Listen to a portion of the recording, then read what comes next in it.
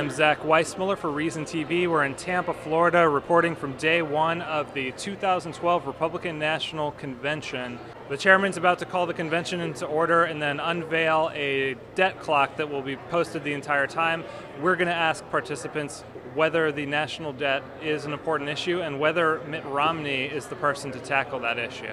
For this convention, we also want to draw your attention to the unprecedented fiscal recklessness of the Obama administration as depicted by the real-time national debt clock shown here in the arena. There's a national debt clock clicking away up there. Is the national debt an important issue to you? I think it definitely is, and really to all young Americans. I hope to be an ambassador really for all Americans. What kind of programs would you like to see cut in order to get that started? That's a typical liberal question. You cut them all. What are some of the ones that come to the top of your head, for instance? I mean, just you look at every regulation that's been passed in the last 4 or 5 years. You know, you've got so much waste. I mean, you look at that Solyndra. High-speed rail. Some of our social welfare programs. The big three drivers of debt are Medicare, Social Security, and defense. Should those also be on the chopping block? What do you say chopping block? We have to reform those so we don't go in debt. But obviously, we want those programs around when you get to be of age. Medicare, Social Security, and defense spending, do those need to be on the table also? Well, the thing is, Obama has cut Medicare by quite a bit. In the past, Republicans haven't exactly been that much better. I mean, Bush racked up over $4 trillion in debt during his term.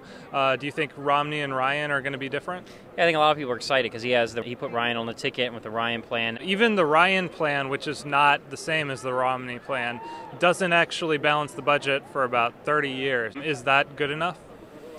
Well, it's a start. It's better. I mean, we have a president who for 4 years hasn't even done a budget. Defense, that's increased 70% since George W. Bush took office. Should we roll it back to before that time? I don't think 70% is a correct number.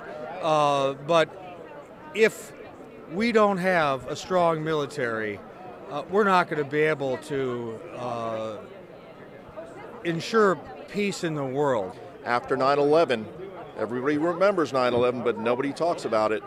The costs of defense to keep the United States and its people secure within its borders went up drastically. We understand that.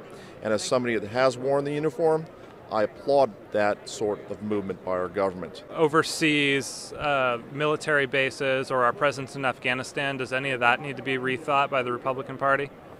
Well, you know, I don't think we should just pull out of Afghanistan.